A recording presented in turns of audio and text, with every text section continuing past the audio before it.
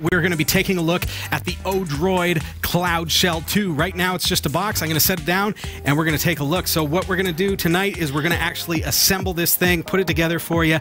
And what's included in my box of the CloudShell2 is the ODROID XU4Q. You see this? This is a SBC. I'm going to call it the Raspberry Pi killer here tonight, folks.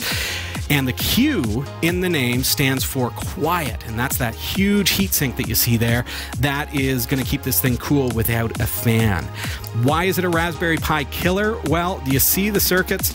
It's basically compatible as far as the form factor goes, but we've got gigabit Ethernet, 4K video output, and more. We're going to talk all about that. Now, in the CloudShell case, we've got a whole bunch of stuff. There's a USB 3 component cable. We've got the ribbon cable, a bunch of screws. We've got, let's see, this is really nice. The front panel includes a 2.8-inch TFT color screen, but it also has a backplane built right into it. Look at that, SATA, and that is for 2 SATA hard drives. So that's going to give us RAID controller or JBOD or whatever we want to do. That's all built in. We've got a power cable. I've got the Americans kind of 110, then we've got the 92mm fan to cool it, and a 15-volt 4-amp power brick. Then we've got a couple of little mounting little pieces. As you can see, we're going to show you all about what that does. And the eMMC hard drive.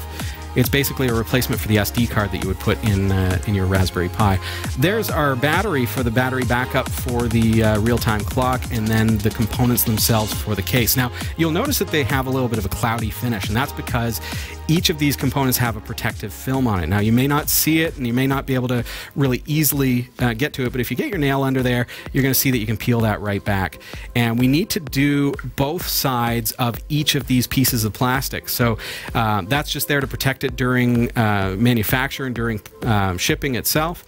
But make sure, now if it is not crystal clear, then you know that that has some film on it. So once that's done, they're going to be perfectly clean, clear, and not going to have that cloudy look to them whatsoever.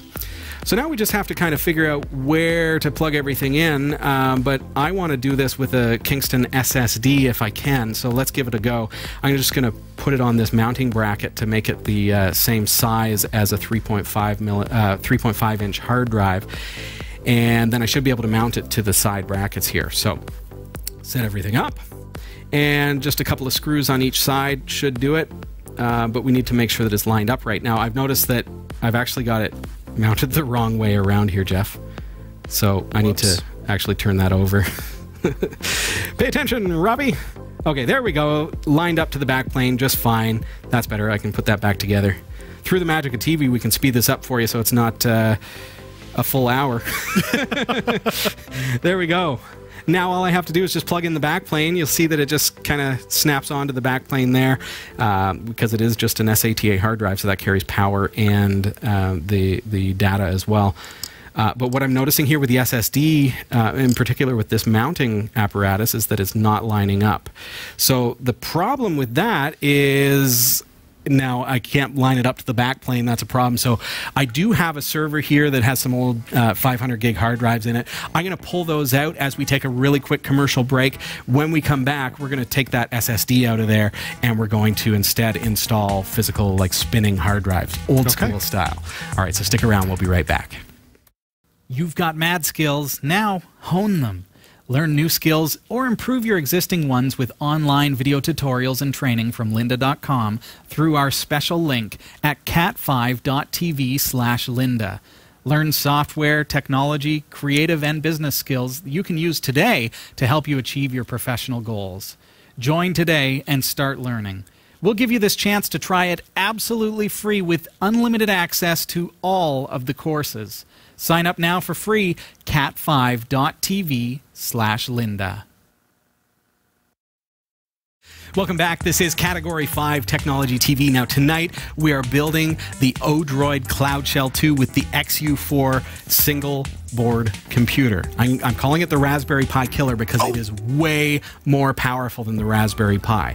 So let's fire it back up, and we're going to throw these hard drives in that I pulled out of an old server that I've got here. These are just 500 gig Barracudas, so we'll just remove them from the mounting apparatus and just take this SSD out. Now, I do want to do the SSD thing, so in a couple of moments I'm going to show you a bracket that we could use that would allow me to use my SSDs in this system, but you can see that the normal hard drives line up really, really well, and so we're going to go that route just for tonight for the sake of time and for the sake of the demonstration. So that looks good. It's going to work with this backplane just fine. So we'll put these drives in. Now, this particular unit, the CloudShell2, the case, it includes the backplane that has RAID capabilities. So by putting two hard drives in here, I can set up a mirror.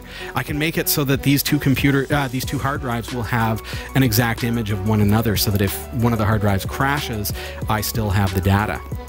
So we should be able just to plug that right in now. These ones line up a lot better than that SSD with the just kind of the included mounting plate. So if we just line that up and give it a little push, should be nice and snug. There we go. Okay. All right, looking good. Not too tough to put this thing together, is it, Jeff? No, that was simple. Sasha, do you appreciate the ease? I'm just going to stick a couple of screws in here to just to hold that together. That's just for the side of the faceplate itself. A little quicker and easier to do it this way than the build that we've had to do. So this is the 92mm fan. I'm just going to mount that here. And one of the things that you're going to notice, I'm just going to put in 3 screws. You're going to understand that in a couple of minutes' time. But essentially, when you're putting the fan on here, we just want 3 screws. And the other thing that's important is we observe the airflow direction. There's a little arrow here that shows me that it's blowing out the back of the computer. That's important. We want to draw the hot air out of the chassis and blow it out. Now, I can plug it directly into the board, but it did include a current limiter here, and that is actually going to slow down the fan, make it quieter, because it has a lower spin speed. So I would recommend that we install that first, and then we're going to monitor the temperatures and see if we need to remove that. It's a nice, easy thing to undo if we need to. With hard drives, spinning hard drives like this, we're going to generate a lot more heat than we would with an SSD. So the SSD component, when I upgrade to that, is going to run a lot cooler, so I'm happy to use that limiter. I may need to remove that with these hard drives. So the ODROID XU4Q is right there. Look at that board. It is just like a Raspberry Pi as far as form factor goes. And this case just kind of snaps together, as you can see. And there we go. So now we're going to actually mount the ODROID itself. But I did notice that I've missed a couple of films here, so we do need to make sure that we've got all of those removed. Just watch those little components. They kind of got set aside and I missed it. So now we're just going to put these little connectors, these riser connectors, onto these little components, and it's a little confusing if you don't have a visual to see. You know, the manual makes it a little difficult to see, so I hope that this helps you to be able to mount this. Before I mount it, I noticed that there's an eMMC input, which is going to be my hard drive, so this is a jack for the hard drive itself. This replaces an SD card, so it's much more reliable, much faster, and it's going to give us a lot of life. So we just kind of snap that on. I would recommend that you do buy that. It's sold separately, but it's going to be more reliable than an SD card for sure, and a lot faster. So now I can mount the board, and keep in mind it's a little backwards to what you would expect. It actually hangs. The board hangs, so it's not mounting from the bottom, it's mounting from the top of the board. So I mentioned that this is the Raspberry Pi Killer. It is an 8-core single board computer, Jeff. Really? 8 cores. It's got 2 gigabytes of DDR3 RAM.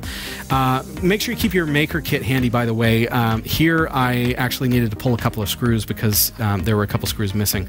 With 8 cores, 2 gigabytes of DDR3 RAM, this thing runs up to 2.0 gigahertz.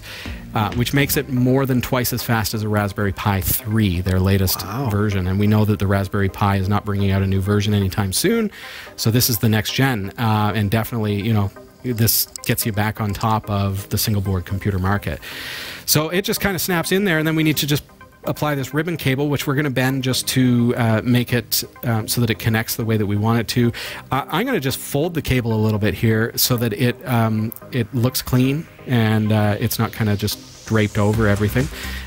We need it to be able to reach the board, so just Connect that in.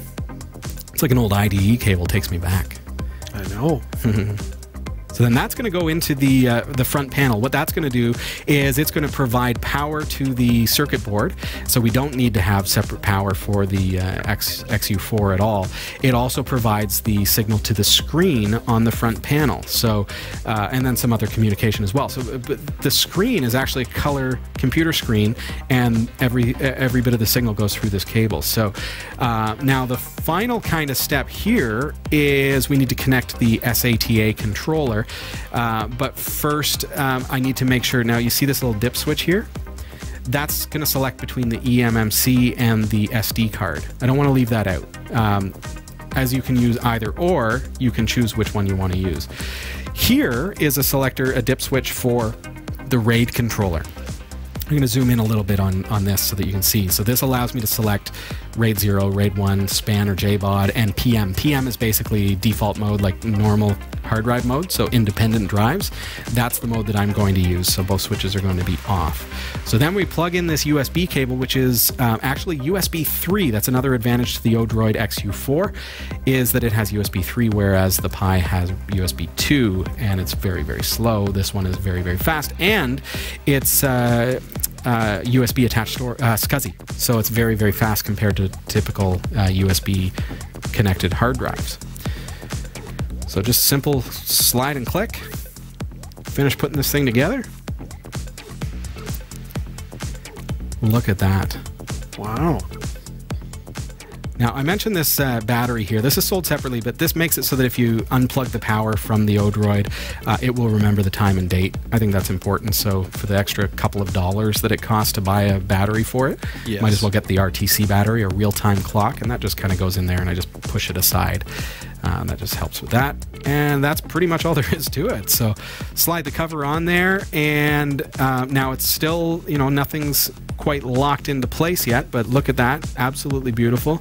Now the bottom of this chassis is wide open. So check this out. Underneath, we've got a lot of airflow, but we need to be mindful of that. If you're going to set it on a shelf or something like that, you know, you need to be mindful that it is wide open. On the side is where you plug in the power, and again, this is a 15-volt power cable, and it powers everything. You don't need to have separate power for the ODROID. Now the final piece is to lock the cover in place with this little guy.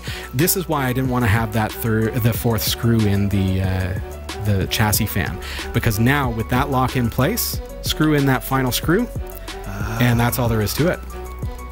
Now we're done. Everything's locked. Cool. Good and solid. Beautiful little rig. I love the look of it. Now, you can get one of these at cat5.tv/CS2 for CloudShell2. Of course, you can also pick up the board itself, cat5.tv/XU4Q. You're going to need both of those components in order to put this thing together. Absolutely awesome. Now, a couple of other upgrades that you could get for this if you want, Jeff. I love the fact that it's crystal clear. Yes. Love the look of it. So I went and picked myself up a 92mm replacement chassis fan that has built-in LED lighting. Yes. Okay. So it's going to make this thing glow. Really, really cool. One of the things I was disappointed with there is that I couldn't plug in my Kingston SSD. Right. I would like to have this for a couple of reasons. First, extremely cool, no moving parts. It's not going to generate heat. Two, it's very, very reliable. There are, again, no moving parts. So if it gets bumped, or if it's, you know, just spinning all the time 24/7, it's not going to have that wear and tear of a physical spinning hard drive. And they're just ultra reliable, ultra fast, and I can set them up in a RAID 1. What? Nice. So in order to do that, of course, the included chassis mount was not meant for a backplane. Not going to do it for you. So I picked up one of these, which I'll post a link below in the comments. Actually, I picked up two of these, I should say, for my drives. So what this is a little different from the one that's included. And just a simple little upgrade. It looks like the back of a hard drive. Right. An SATA hard drive. You slip the SSD in here. Oh. And it snaps in. There we are. It's done. And now Easy. it has the exact form factor to spec Right. of an SATA hard drive. So now it will fit that backplane. So Cool. my next upgrade is to now switch to these Kingston SSDs. I've got a couple of DC 400s, which are really reliable Right. enterprise drives, beautiful drives, and that's going in my ODROID case. Nice. Beautiful. So what can you do with this? What can't you do with it? Well- Plex Media Server? Okay. Gaming? Nice. You want to do some retro gaming on here? Turn this into a retro gaming system? Imagine with 8 cores, 2 gigs of RAM, how much more powerful that's going to be than a Raspberry Pi. Right. You want to build your own network-attached storage device, a NAS? Now, the one thing I am noticing is that there's no peripheral plugins. It's for what? Anything. Like, Well- I'm not seeing... Oh, it's on the side. Yeah, oh yeah. I didn't even see right that. over here. We've got USB and we've got HDMI 4K output. Totally We've missed got 10 over 100 over 1000 Ethernet. There is no built-in Wi-Fi, but you can plug one into the USB. Oh, okay. I would say probably put it internally because there are USB 3 ports inside the chassis. So you can put that in there to hide it and not to use up one of your external ports here. See, I was paying attention to the bell. That wasn't even looking And then it's got an SD port here for SD cards, micro SD, and so on. And of course, because Excellent. it's USB, you could always, if you wanted to, grab the USB 3.0 from the inside here and run a cable out the back or out the side. There are some ports here. Yes. And have it go to a USB 3 hub. And then you've got Okay. multiple USB 3 ports that are powered. Right. So you can do all that kind of stuff. It's built to be, I mean, it's a DIY NAS box. Nice. How do you like that? So if you, and NAS being network attached storage, you can set this up as a new server, a nice economical server for your network, be it business or home. Very nice. When I say Plex, that's a media server so that you can watch TV shows on any of your devices. It's like a DIY build your own Netflix server. I love it. And you can just load your Every day shows we're on on it. Plex. Beautiful. But Plex through a Raspberry Pi. Now this is 2 to 3 times faster. I know. With better specs, better performance, and real hard drives for storage. Yes. Beautiful. Check that out, cat5.tv/XU4Q for the circuit board, or cat5.tv/CS2 for the case itself.